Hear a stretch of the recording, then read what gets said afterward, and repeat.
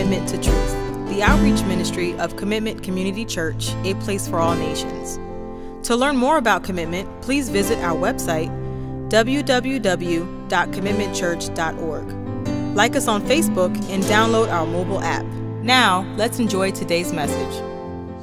Listen, we are continuing a series I've entitled for you, Great Joy. Great Joy. Now, what we did a little different today is this. We're going to sing a couple of songs on the front end, and then we're going to sing a couple of songs on the back end of the message. And this is the reason why. We want you to put into action what we learned today from the scriptures, okay? We want you to learn today, digest it, and then have the courage to apply it as we move forward today. And what we've been learning is this, is that during this Christmas season, I just want to remind you, the body of Christ, but then also those who are seeking Jesus Christ and searching during this Christmas season, to just know that through the finished work of Jesus Christ, he has given us great joy. There's this joy that is unspeakable, this joy that will never, ever, ever end. Matter of fact, the beauty of this joy, it will outlast you and it'll outlast me because of the finished work of Jesus Christ. In Luke chapter 2, verse 10, the angel of the Lord startled the shepherds with these words. It says, he fell in his horrific sin of murder and a daily involvement of God in our lives. And it's super important to recognize that God is actively involved in your life. Can you imagine when we get to heaven one day and God replays every single day of your life? Today we can look and think about and ponder the joyful things, okay? We don't have to go south today, okay? Let's stay north, all right? So, and he replays maybe all the near misses, right? You know, why did I have that flat tire? And we're frustrated and ticked off because we woke up with a flat tire in the snow. But yet maybe God was slowing you down a little bit to spare you from something, right? Have you ever driven by an accident and you ponder and say, wow, you know what? If I was 5 minutes ahead, right? How many of those situations would God replay in heaven? But listen, but if we are men and women whose minds and eyes are fixed on heaven, we should start replaying them now. We should start finding the reasons now. Make sense? Where does great joy come from? Now, how do we express this joy? Now, we've been blessed as a church with different cultures, different people with different backgrounds, religious background that have come to the foot of the cross of Jesus. And so we can have a very eclectic form of worship. Some people who are excited, some people who are a little melancholy and just kind of like sitting there. Is it okay to clap my hands? Is it okay to raise my hands? You know, and they're staring at each other and, and things like that. And that's okay. It's okay. But here's the deal. What is written should be done. What is written should be done. Okay, so therefore, we must now answer the question, how do we then express this transformation that has happened on the inside? How do we start letting loose the joy of the Lord, which is our strength? How do we maybe stop suppressing? How do we recognize if God is saying, do something, or if something is appropriate or safe, or maybe I'm not used to, or this is not my customary form of worship, but yet it is written, so should it be done in my life. Make sense? Remember, great joy, Luke chapter 2, verse 10 is defined as this, or the word joy, the cause or the grounds of the occasion of joy. In other words, what causes you to have joy? What is your grounds for joy? Why do you express joy? We all express some form of joy in many different ways. We all something on this earth arouses someone with something. It could just be catching a big fish. And you're turning backflips and acting like a little child, right?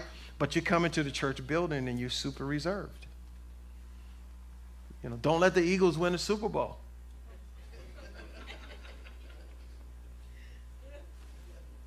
Right? Listen, I remember many games.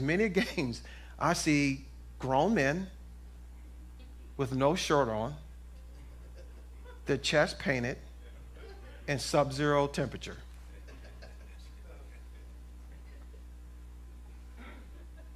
Because they're joyful about something. I remember going to the U.S. Open, and this is when Tiger Woods was just a rage. Matter of fact, it was the same year as 9/11. And it was at Black Page up in New York. All these corporate executives, all these 6-7-figure men and women at this golf outing. And it was misty and wet. Tiger Woods has all these armed, I'm talking about seriously armed bodyguards walking along him from hole to hole. There was armed snipers in trees, just walking by him, just like maybe 6 on each side, every hole, just walking by him. But the funniest thing in it all, if you could find humor in that, was all of these super hyperly influential, wealthy people slipping, sliding down holes, hills, slopes and mounds, and just falling and acting like little kids just to see Tiger Woods. And you hear him say, there he is, there he is, there he is, there he is, there he is, there he is, there he is. Just to have a glimpse of Tiger Woods. They, in that moment, broke character. Or you could say it this way. They, in that moment, began to act like who they really were.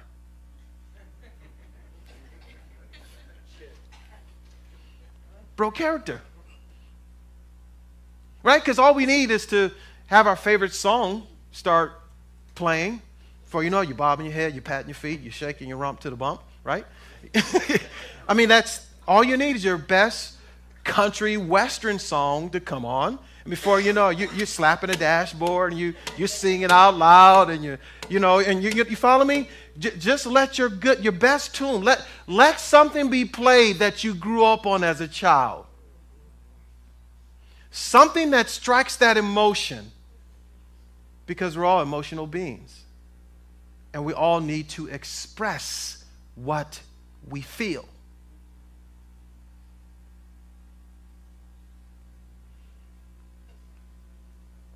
It's going to come out one way or the other.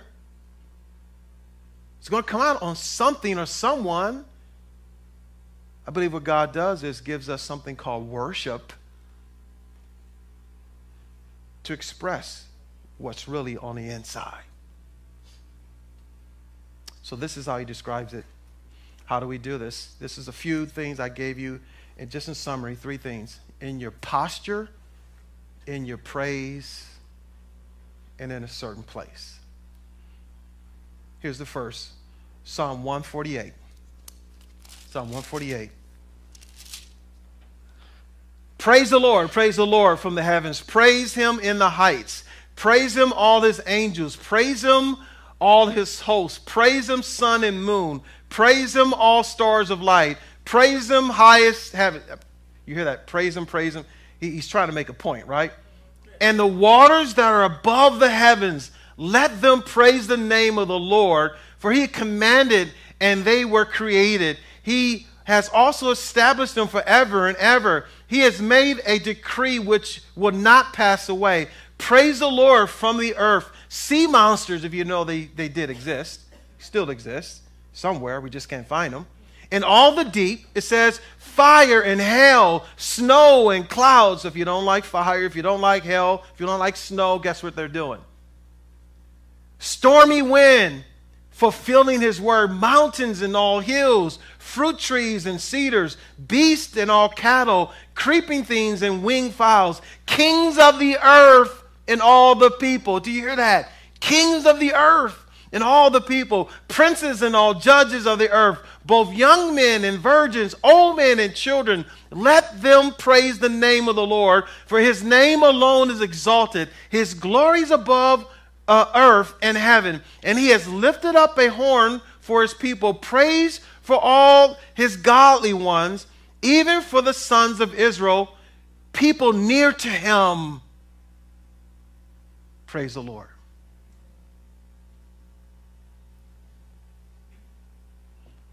In your posture, you see it says, it's interesting, it finishes and says, people near to him.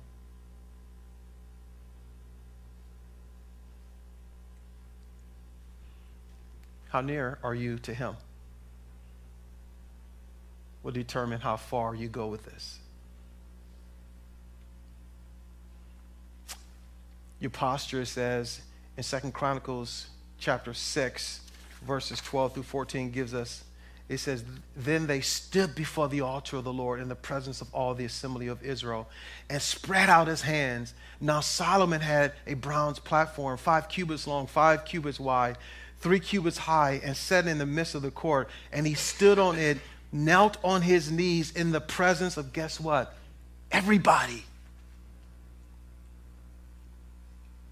In the presence of everybody, of all the assembly of Israel, and spread out his hands towards the heavens. Why do we stand when the President of the United States comes into a building? But we won't stand for the Lord. Why do we sing Hail to the Chief? To a man, but won't sing to the King of Kings and the Lord of Lords. Stand and lift hands, bow. Genesis chapter 24, verses 26 through 27 says, then the man bowed low and worshiped the Lord. He said, blessed be the Lord, the God of my master Abraham, who has not forsaken his loving kindness and his truth towards my master. As for me, the Lord is guiding me in the way to the house of my master's brothers. Bowing. Kneeling, Psalm 95, verses 1 through 6.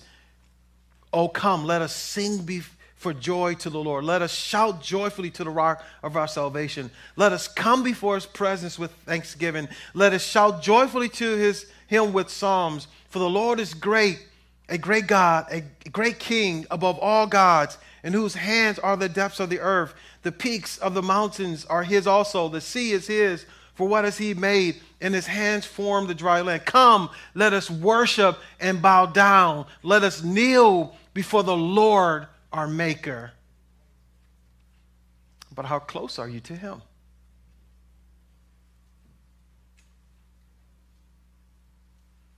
See, if you're close to someone, it's not uncomfortable. It's not uncomfortable. If you're close to someone, listen, you would do things that you're not accustomed to do.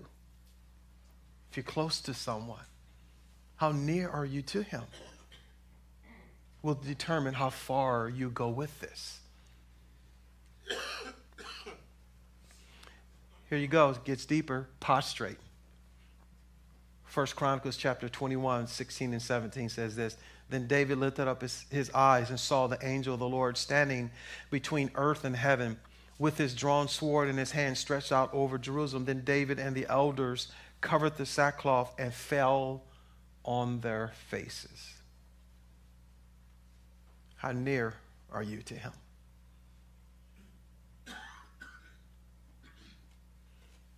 How do we express this great joy? Again, our posture. But then secondly, we find in Psalm 50, we express this great joy in our praise. It says this in Psalm 50. Praise the Lord. Praise God in his sanctuary. Praise him in his mighty expanse. Praise him for his mighty deeds.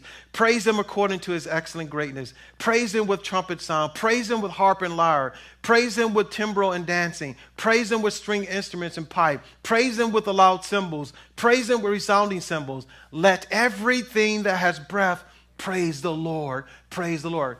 Can we do a test real quick like this?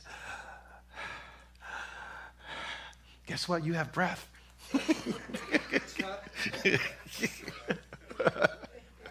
Right? You have breath. So this includes you and me. We should be doing what? Praising the Lord. Praise the Lord. Praise the Lord. So great joy is expressed in our praise. Psalm 47 verses 1 and 2 says this, "Oh, clap your hands, all you people. Shout to God with a voice of triumph. For the Lord Most High is to be feared." Can you go like this? Come on, everybody. Come on. All right? It's okay. All right. Anybody have a favorite team? What do you normally do? What do you when they come onto the field, do you go like this? Well, maybe how the Eagles are performing, you're like, right? Right? Why? It's because, listen, there's a cause for great joy. Eagles aren't performing, you're not getting my praise.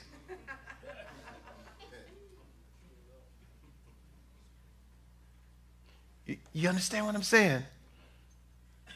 You're not performing, I'm not clapping for you. But if God has performed great deeds in your life, no one should have to tell you to clap.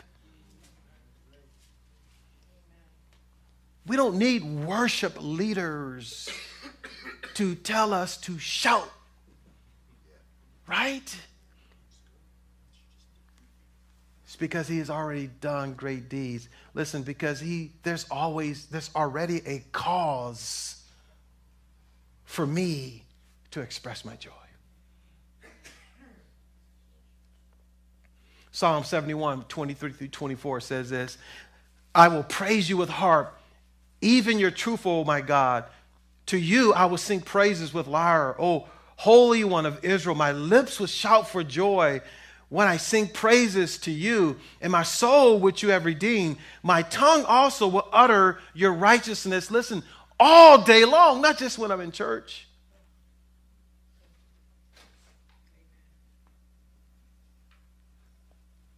Psalm 96, 1 through 4, it says, "Sing to the Lord a new song. Sing to the Lord all the earth. Sing to the Lord, bless his name. Proclaim good tidings of his salvation from day to day.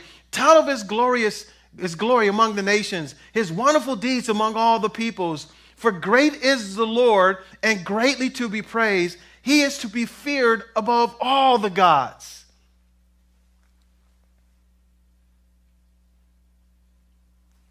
Then Psalm 126, verse 1 through 3 says, "When the Lord brought back the captive ones of Zion, we were like those who dream. Then our mouth was filled with laughter and our tongue with joyful shouting. Then they said among the nations, the Lord has done great things for them. The Lord has done great things for him. We are glad." So can we do this again? It's okay. Now, can we do this, though? Can we do this now? On three, we're going to say Jesus on three. Okay, Jesus has just walked into the room, all right? All right, Jesus has just scored a touchdown. 1, 2, 3. Jesus! It's okay. All right? Kids, this is the only time you can do that in church, you know? All right? But there's this liberation, there's this freedom to express your praise, and he instructs us to do this. Should be in our posture, should be in our praise. Then Psalm 149 verses 1 through 5, great joy is expressed in a place. And I believe this is where we get a little confused, biblically confused. And let me try to preface it. We say things like, well, you know, me and God have our own worship service at home. You know, I have the sanctuary on 4 wheels, you know, me and God, that's where I cry. I'm in the car, and that's why I just let loose. You know, everybody thinks I'm crazy when they're driving by me, but that's okay. I'm not going to see them again. You know what I mean? And we just justify. But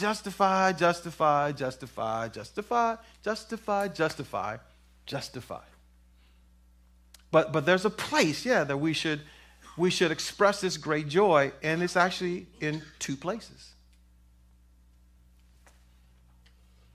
It's in 2 places.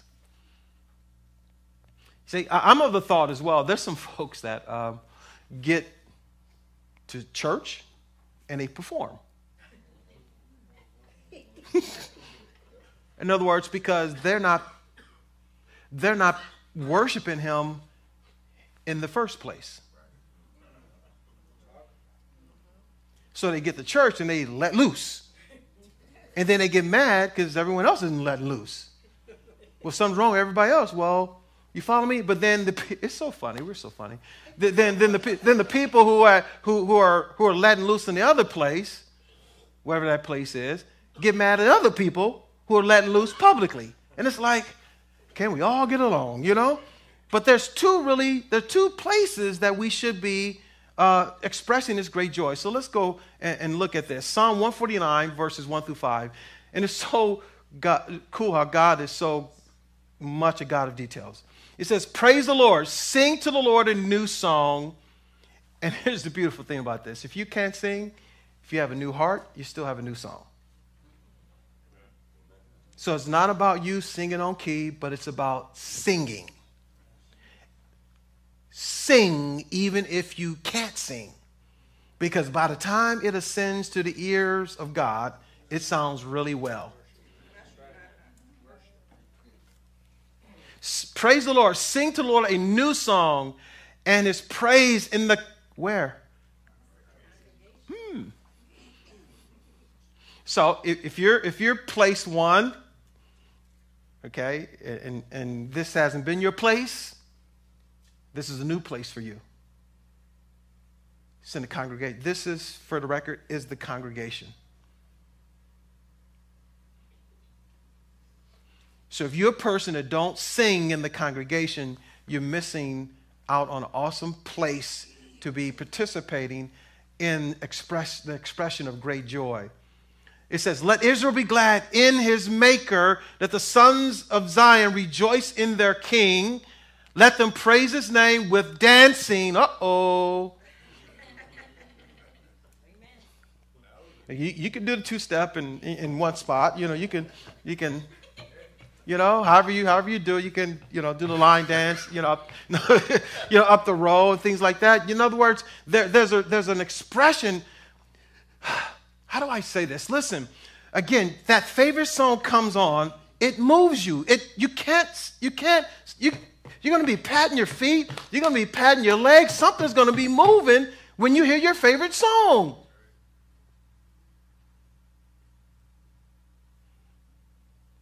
You may not have known why. It's because you're created to worship something.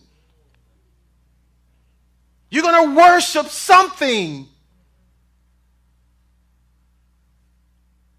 And if your expression and your hand claps and your shouting and your tears and your expressions of joy are for someone other than the one who has died for you, something's wrong.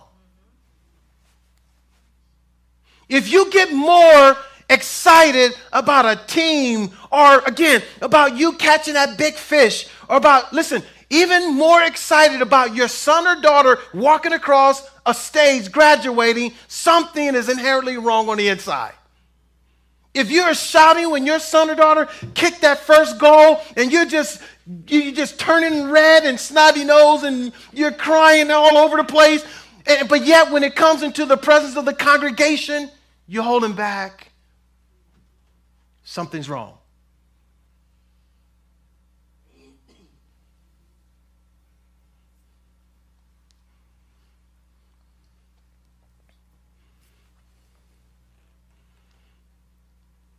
Let them sing praises to him with timbrel and lyre. For the Lord, listen to this, church, takes pleasure. You want to please God? Takes pleasure in this. He will beautify the afflicted ones with salvation. Now here's the second place, verse 5. Let the godly ones exalt in glory. Let them sing for joy. Guess where? On your beds. I don't know how private that could get. So you have two places, publicly in the congregation, privately on your back in your bed.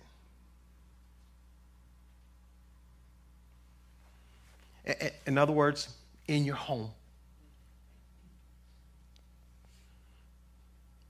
Worship him. Communicate how joyful you are about him. There should be praise parties, if you would, in your home. You should be rattling your windows at home. Right? Because of the great deeds of our God.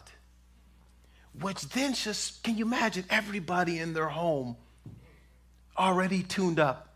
Then they come to the church. And it's like people turning back flips as they come into the sanctuary. You know, they just, just like the link. For you Eagles fans, our Dallas Stadium. For you other people.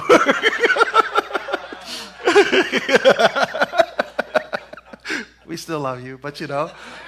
But you see that, right? You see people, they're just, matter of fact, they're tailgating. I'm not advocating. Maybe we can have a godlike tailgate. But can you just imagine? In other words, people are so excited about seeing their team, they're there early. No pun intended. They're there early, wanting to be the first one to get into a stadium that it hasn't even started. And they just want to watch the players warm up.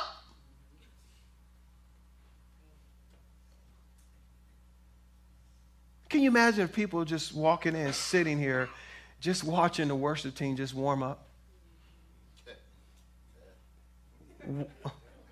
Where worship would be.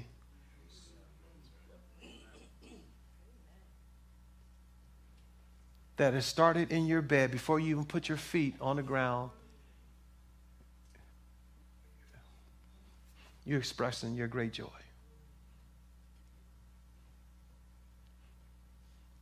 Can you imagine how your day would go if you started in your bed? And it's interesting that the scripture says that, right? Let the godly ones exalt in the glory. Let them sing for joy on their beds. So it's almost like before you even put your feet on the ground, you're already in the mood. Because you put a song in your heart. Listen, at the end of the day, here's our big ideal. Transformation in Christ should always cause us to express great joy. If you have been changed on the inside, you just can't hold it back. If today you have put your faith and trust in Jesus Christ, and for whatever reason it seems like you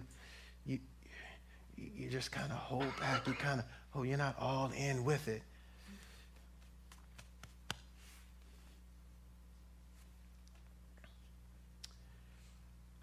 The Lord takes pleasure in this. Do you want to please the person next to you? Do you want to please the person that you see in the mirror? Or do you want to please him?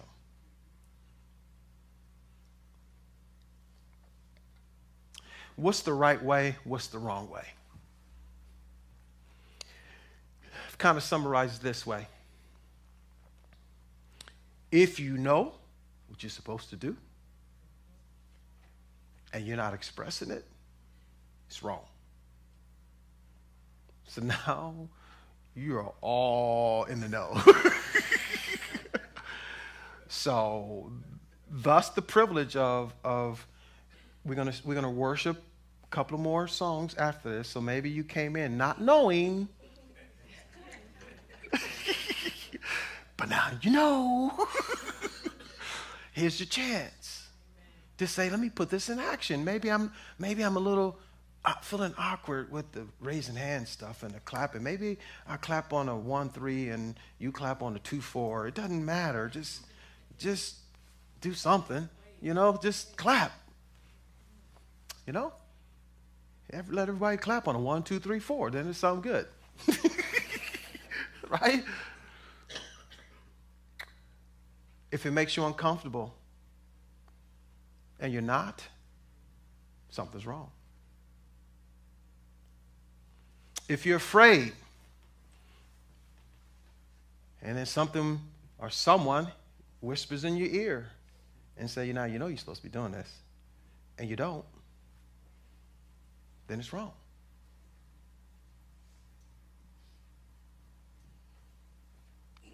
It's wrong.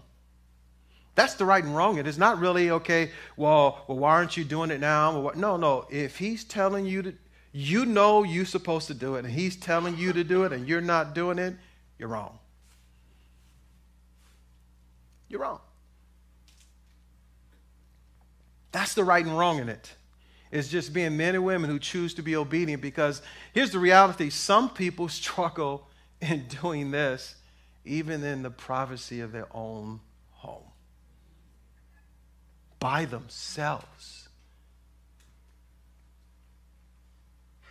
It's awkward. It's uncomfortable. In your own home by yourself, it's awkward. It's uncomfortable. But if you're near to him, it should never be.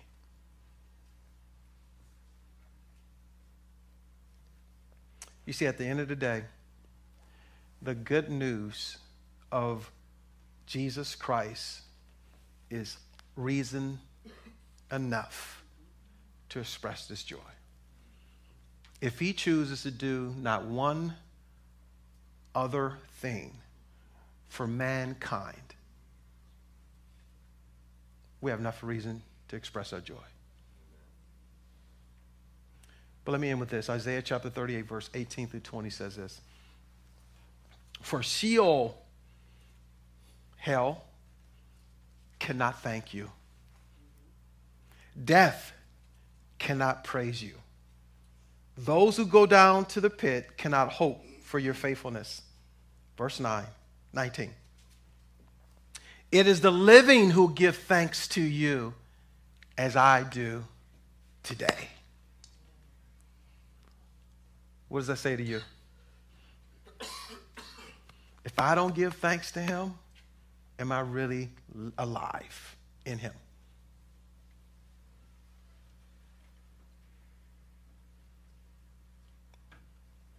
A father tells his son about the faithfulness. Verse 20.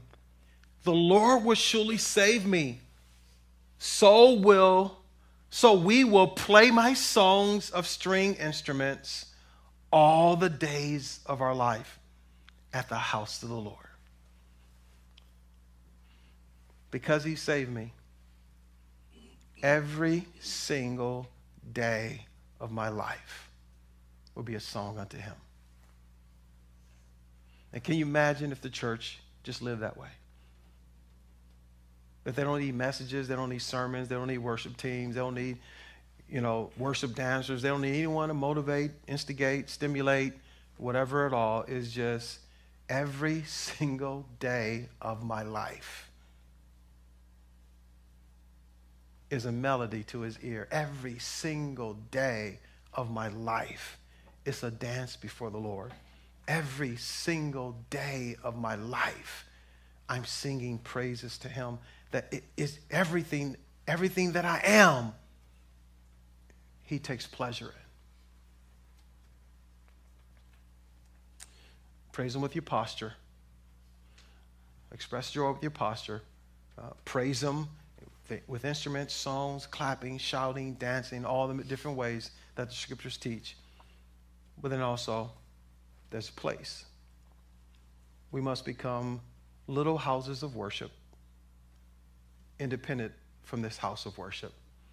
That when this house of worship gathers as a congregation, okay, it could be so recognized, it could be so,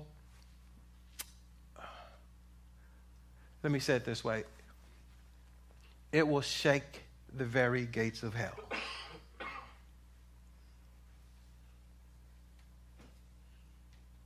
And it will bring such pleasure to our God. Amen. Let's pray. Father, we thank you so much just for the privilege of worship, of expressing this great joy. God, I pray for us as we close out and sing in a couple of worship songs, that God, that we can put into action what we've learned today. Lord, help us to be men and women, God, that wherever we are, our lives are just expressions of great joy because of our gratitude to the finished work of Jesus Christ. Spirit of God, please come. Just inhabit the praises of your people. We love you. Thank you so much for your unfailing love towards us. Thank you for listening to Commitment to Truth, the outreach ministry of Commitment Community Church. If you would like to learn more about Jesus Christ, please visit our website, www.commitmentchurch.org/start. This website will walk you through having a personal relationship with God through Jesus Christ. Please let us know if you made a decision to follow Christ as your personal Lord and Savior, or if you would like to support God's Word through this ministry. Please visit our website at www.commitmentchurch.org. Lastly, if you or your family are in the South Jersey or Philly metro area, please visit us at Commitment Community Church.